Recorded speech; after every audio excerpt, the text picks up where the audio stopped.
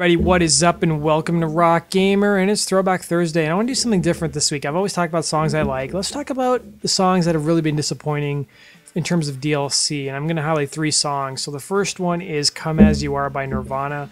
I love Nirvana. I had always wanted that song in Rock Band, and I guess the masters weren't available, so they went with the unplugged version, which I absolutely do not like compared to the master recording.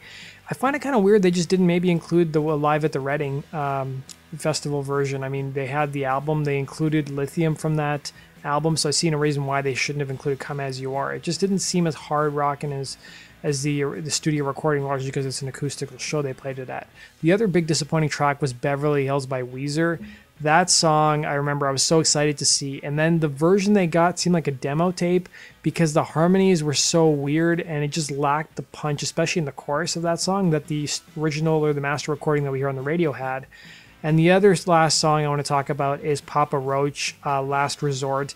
Same case with that one. That one seemed like a demo tape harmonics got instead of the actual master recording.